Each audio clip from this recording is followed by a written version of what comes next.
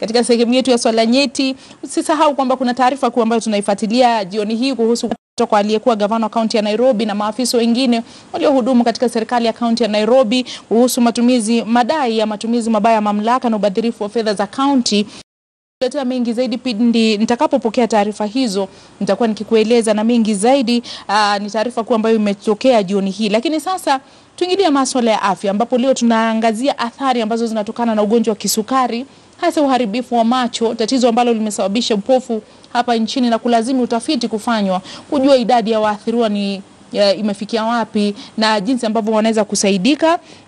Ndiposa nimekutambulisha kwa wageni wetu ambao wamehusika pakubwa katika kufanikisha utafiti ambao umekuwa ukifanyika na ripoti ambayo ilitolewa hapo jana.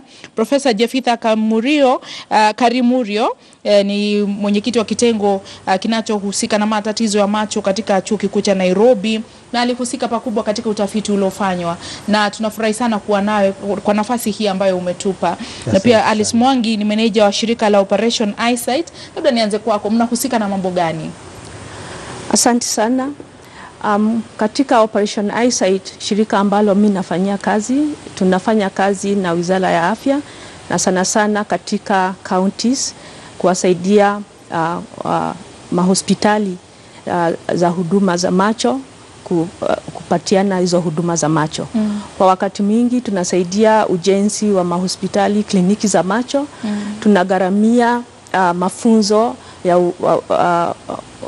madaktari na wauguzaji, na pia tunawapatia mashini ambazo wanatumia kufanya upasuaji na kazi zingine za macho. Na utakuwa ukitueleza tumefikia wapi kama taifa katika ujenzi, ufadhili na kuwasaidia kwa kutoa mafunzo wale madaktari wa macho humu nchini. Lakini nikija kwako Profesa, je, nini ambacho kililazimu nyinyi kufanya utafiti huu ambao mmeufanya? Asante Zubeida.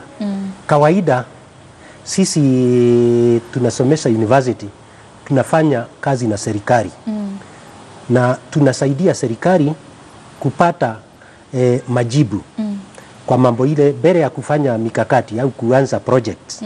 Tunawapatia ile inaitwa data au naweza kusema habari ya kusema kama ugonjwa huu wa sukari umefika kiwango gani.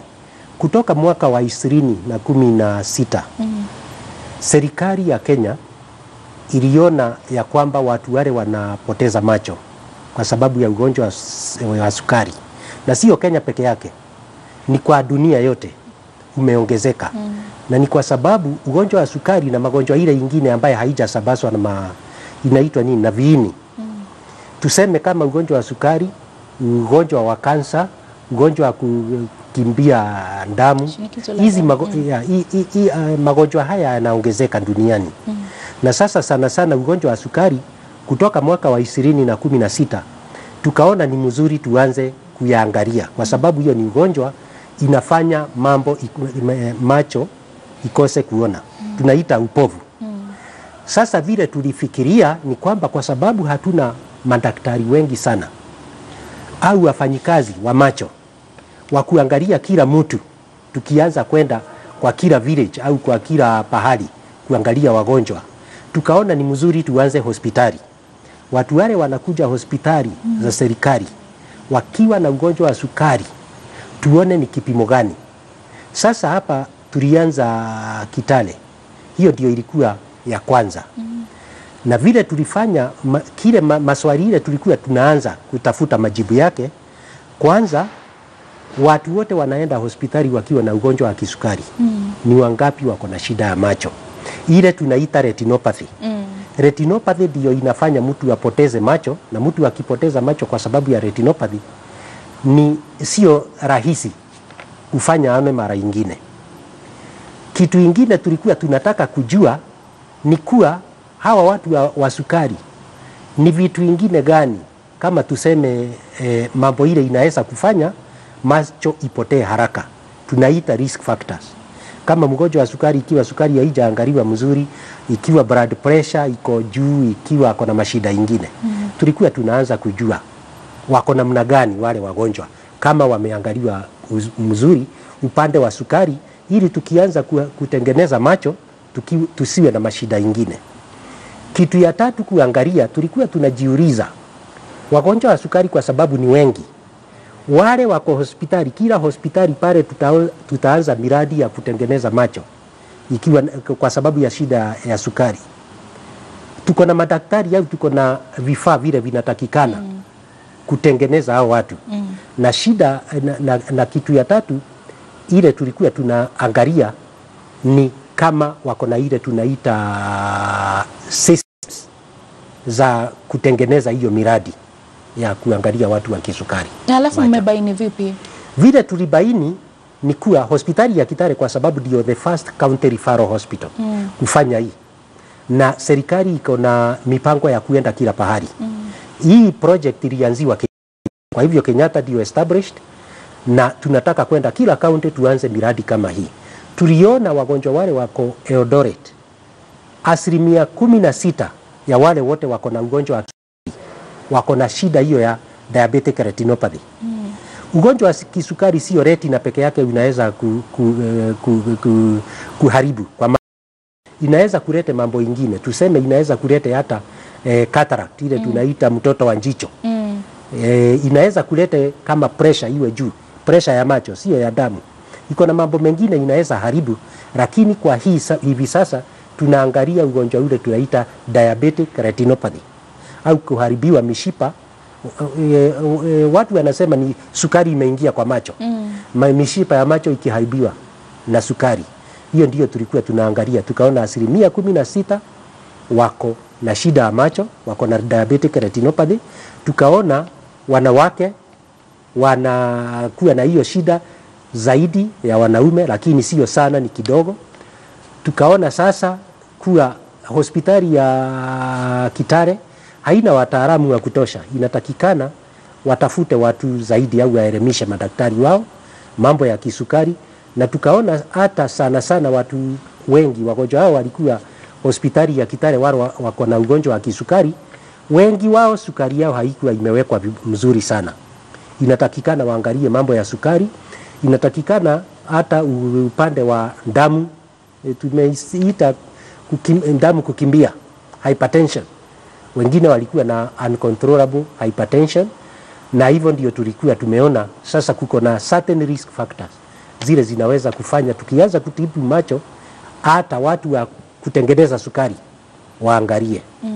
Na nitarudi kwako kwa sababu mtazamaji yule anaangalia labda anaishi na kisukari, ameanza kuingiwa na wasiwasi, akafikiria labda hata mimi huenda nikapofuka. Nitarudi kwako utueleze tatizo hili uletwa na nini. Je, baada ya kupewa hii ripoti, baada ya hii ripoti kutolewa, unaweza kutueleza hali iko vipi nchini katika kushughulikia matatizo kama haya yanapochipuka? Je, tuna vituo vya kutosha, tuna pesa za kutosha, tuna mashine za kutosha? Ripoti hii imekutia wasiwasi? Kusema ukweli, hii ripoti imetutia wasiwasi, lakini tunajua vile situation ya nchi yetu. Tunapata hospitali mingi haziwezi kupatiana huduma ya macho kwa sababu hawana madaktari wa kutosha, hawana vifaa za kutosha, na pengine hata wale madaktari wako hapo hawana ujuzi ya kusaidia hii ugonjwa tunaita diabetic retinopathy. Lakini sisi tumekuwa tukifanya kazi, kwa mfano tumesaidia counties 7 wakati huu. Tumepata kujenga mahospitali 7, kliniki za macho. Tumeweza kuzipatia vifaa hizo za macho na kufundisha, kusaidia gharama hizo, kufanya kuendelea na masomo ndio waweze kupatiana hizo matibabu. Lakini wakati huu, kwa usema ukweli, tukiangalia hiyo shida ya sukari ambayo inaharibu macho, unakuta mahospitali mengi hawana hiyo ujuzi ya kutengeneza ama kupatia hizo huduma za macho. Kwa hivyo kuenda tukasema kwamba hapa ndio tatizo lipo. Idadi hiyo kuongezeka imetokana na labda hatuna kliniki za kutosha, hatuna madaktari na wataalamu wa kutosha. Huenda ndio sababu, au ni watu wanaripoti kuchelewa hospitalini? Kuna sababu mingi. Ya kwanza ni kwamba wananchi wengi wanakaa nyumbani na mashida za macho. Hawaendi kuangaliwa kwa macho. Wanaenda kuangaliwa macho ama kutafuta huduma za macho wakati shida imeendelea zaidi. So hawasaidiki. Wengine hawajui, hawana education yoyote ya kwamba hata kama sina shida ya macho ambayo naisikia saa hii, kila mwaka lazima niende nikaangaliwe na daktari wa macho. Kwa sababu shida mingi za macho, hausikii uchungu, haina uchungu yoyote. Inakuja polepole na kabla ukimbie upovu ishaingia. Jana wale watafiti tulikuwa nao na Profesa Kadimolia aliambia watu ya kwamba upofu wa sukari ambao unahadhiri macho, afya ya macho, unaweza kuwa unasoma gazeti leo jioni, na asubuhi ukiamka upofu imeingia. Na shida ya upofu ni kwamba once ishaingia kwa mwili yako, hakuna kitu daktari anaweza fanya. Kwa hivyo pia tunaelimisha wananchi, tunawaambia waweze kuangalia macho yao mapema, kwa sababu wakishika hiyo ugonjwa ukitambulika mapema, daktari wataweza kusimamisha mapema na kuzuia upofu endelee. Na daktari, labda hapo ndio nirudi kwako, kwa sababu awali umetutajia kwamba wanawake ndio wanaoathiriwa zaidi. Kwa nini wanawake? Hiyo kama vile nilisema ni maoni tumeona. Hatukuangalia zaidi ya hapo. Lakini pengine tutaangalia studies zingine tuangalie kiini ni gani. Lakini ningerudi pale umeuliza kwa nini hii ugonjwa inaongezeka. Nikianza nilisema magonjwa hii, hata ugonjwa wa kisukari duniani inaongezeka kwa sababu ya vile watu wanakula, kwa sababu watu hawafanyi mazoezi, kwa sababu ya stress, watu wanakaa miaka mingi. Hii ni mambo ingine inaanza kufanya hii magonjwa ikuje juu. Kwa hivyo watu wakiongezeka, wale wako na kisukari wengi watapoteza macho. Unajua hilo linatia wasiwasi. Tuambie shida hii inaanza vipi? Inaanza vipi sasa? Mimi nimepatikana kwamba nina ugonjwa wa kisukari. Yes. Je, itafikia wapi nipoteze ama nipate tatizo hili la kuharibika kwa macho? Vile ningesema kuko na habari njema. Mtu angaliwa mapema akiwa na ugonjwa huyu wa sukari kuharibu macho, iko na kitu inaweza ikafanyika. Na ndio tunasema mtu akiwa na ugonjwa wa kisukari kila mwaka aende akaangaliwe macho at least once a year. Aangaliwe mara moja kwa mwaka. Kwa sababu mtu akiwa hana shida anaweza kukaa kwa mwaka moja aangaliwe mara ingine. Lakini vile inafanyika sukari ikiwa haijaangaliwa mzuri, kama nilisema wagonjwa hawa wengi wao tuliona sukari ilikuwa haijakaa vile inatakikana. Damu ikiruka juu, vile inafanyika mishipa ile ya ndani ya macho, kama vile kunafanyika na watu wa sukari na figo. Mishipa ile midogo inaenda inaharibiwa na sukari. Halafu inavunjika, inaanza kutoka na damu. Sasa ikitoka damu, mtu akianza kutoa damu ndani ya macho, sasa macho inaanza kuwa na vilema huko ndani. Na hivyo ndio mtu anapoteza macho. Aina ingine ya kupoteza macho ni mtu anaweza kunja huko ndani kwa ile ngozi, tumesema inaitwa retina huko ndani. Inaweza ikafura. Mtu alilala akiwa mzuri, akiamuka asubuhi haoni kwa sababu ilifura. Hiyo tunaita diabetic maculopathy. Lakini ni retina peke yake. Au mtu atokwe na damu ndani ya macho. Kwa hivyo vile tungesema ugonjwa ya diabetic retinopathy inachukua muda kuja. Watu wengi wanaweza kukaa na sukari hata zaidi ya miaka 10 au 20 bila shida. Lakini wakati inaanza kuharibu macho, daktari hawezi akarudisha vile imefanyika. Kwa hivyo vile tunataka na ile habari tunapatia watu wa diabetes ni mtu akiwa amegunduliwa ako na ugonjwa wa sukari, tafadhali kila mwaka hebu daktari wa macho aangalie ndani. Na sasa siku hizi sio daktari tu anaangalia, ni picha tu tunapiga ile na kamera. Kama hii tulifanya Kitare, mgonjwa anakaa kwa kamera, tunapiga picha ya ndani. Hata wewe mgonjwa unaona vile jicho iko na ndani. Alafu tunakwambia kwamba macho yako imeharibika au haijashikwa na sukari.